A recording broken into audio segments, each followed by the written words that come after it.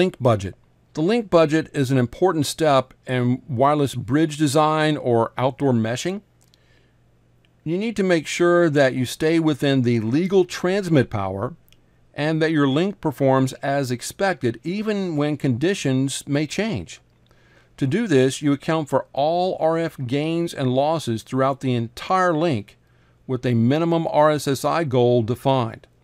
This goal of signal strength is the absolute minimum objective for the link to function as required. To calculate your link budget, you must account for the transmit power, cable and connector loss on both the transmit and receive sides of the communication, antenna gain for both the transmit and receive, path loss, and any other gains or losses in the system. When planning a link budget, there are some additional factors to be considered. We're only going to briefly describe some of these as they go beyond the scope of this course. Antenna height.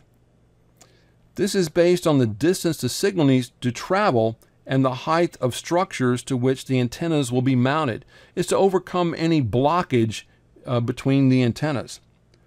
Line of RF sight, or the Fresnel zone, which ensures the outdoor wireless point-to-point connections do not have any natural or man-made obstructions that would cause the link to have problems with stability.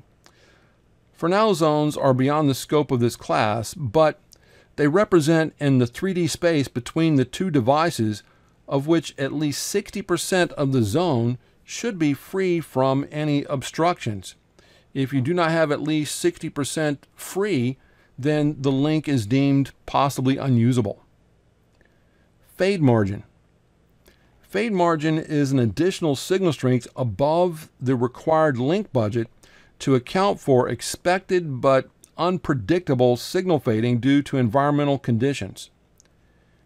Earth bulge.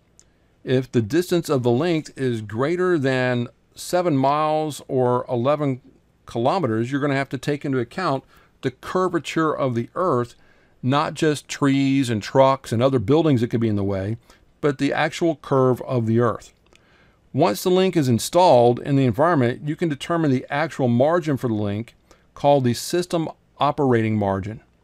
The fade margin is the planned margin for the link, while the system operating margin is the actual margin. Performing a link budget. Here you can see a sample of the information needed in calculating a link budget.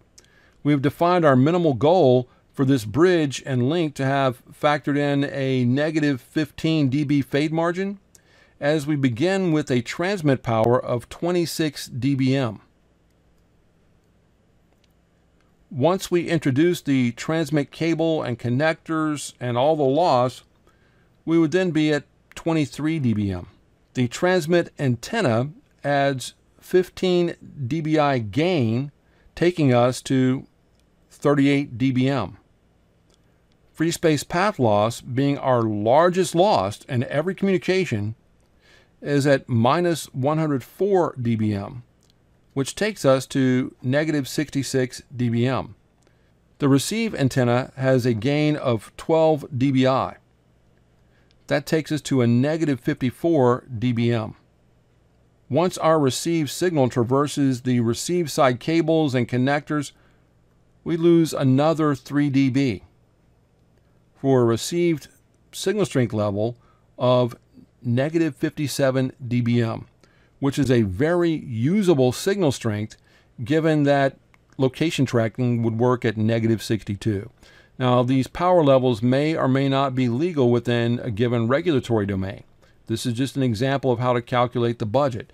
So any link you create still has to operate within the legal transmit powers and frequencies set up by the regulatory domain in which you are deploying your bridge. Online RF calculators. I mentioned these earlier, that you could use these. There are many of them online that you can use for free. So you can put in things like distance between the antennas, what you want for your fade margin. Lots of tools have even antenna maximum dimensions and distance to obstructions and things you can add in there. You can find lots of calculators online for things like path loss and the Fresnel zone clearance, lots of these factors you can calculate with things, and it's really very important for bridging and meshing more so than an indoor network.